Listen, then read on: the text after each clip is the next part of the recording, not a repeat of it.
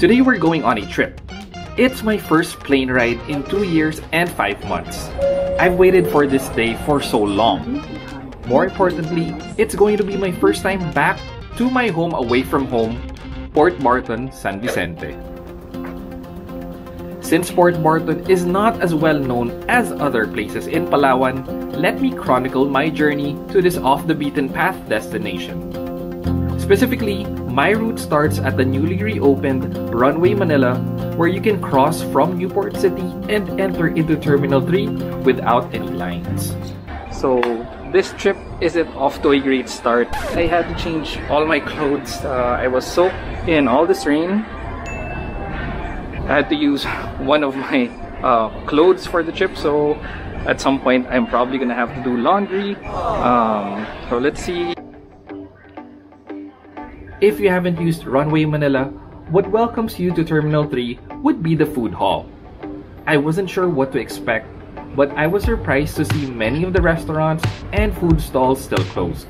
But looking back, this was the only part of the trip that still felt like the pandemic. Everything else was close to normal.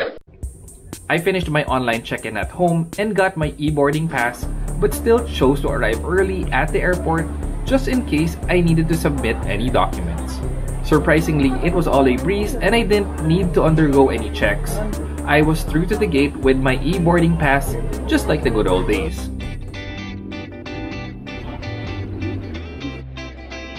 It's been a long time since I've seen an airplane up close, so I couldn't help but marvel at their magnificence.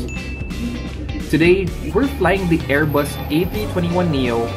I don't typically avail of seat selection, but because we're still in the pandemic, I did so this time and selected seat 29D. On the A321 NEO, there is no 29F as it's being used as a flight attendant jump seat. Between my selected seat and the jump seat, the middle seat 29E is tight, so I was thinking that unless it's a full flight, the middle seat probably won't be given to anyone. My bet worked out and no one sat beside me, so this is just a tip if you are flying the A321 NEO. It was a short 1-hour journey into Puerto Princesa. This is still the cheapest way to get into Port Barton. You could also fly in via El Nido or San Vicente, but I wouldn't recommend it since those flights are typically more expensive. Other than a quick temperature check, there were no other documents needed, so getting through was a breeze as well at Puerto Princesa.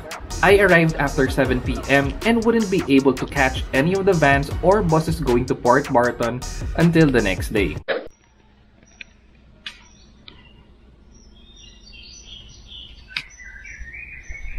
Good morning guys, I had a well-rested sleep here last night in our small hut. It's great just going to sleep with nature in the background.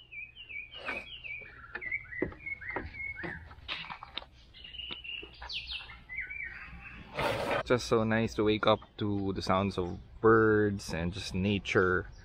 I'm not gonna give a full room tour of our hut, but if you want to check it out, one of the more famous travel vloggers, Jumping Places, actually stayed here, and this is in their vlog. The trip to Port Barton usually takes around 3 hours, and there are usually 3 to 4 van trips going to Port Barton, each by licensed operators SBE and Recaro, scheduled early morning, midday, and late afternoon. Make sure to call ahead and reserve for a seat priced at 350 pesos. You can ask for airport or hotel pickup for an extra fee, but as for myself, I was taking the jeepney to the San Jose terminal. As another option, you can also take a non-air-conditioned bus at 250 pesos, but it travels a little slower. So I'm here now at the bus van terminal going to Port Barton. Quite rainy, but yeah, looking forward to the trip.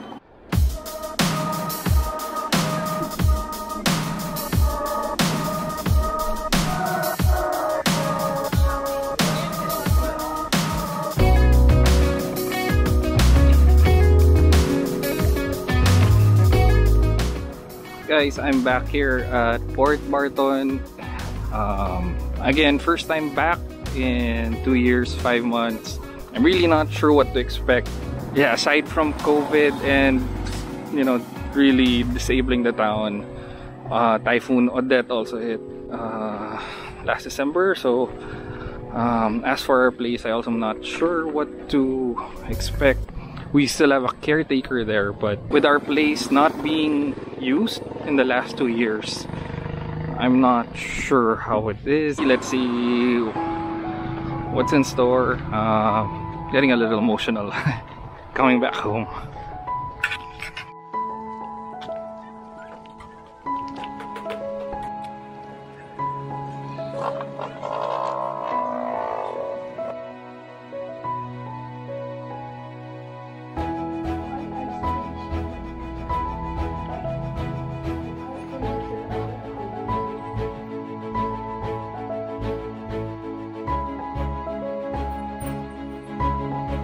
I'm not gonna lie, Port Barton looks a lot different from its busy streets the way I left it in 2020. But that doesn't have to be a bad thing. Its beaches remain pristine, and while tourists may not be aplenty, it continues to be home to many locals, and we get to rebuild this thing all over again. For more on Port Barton, stay tuned to future videos.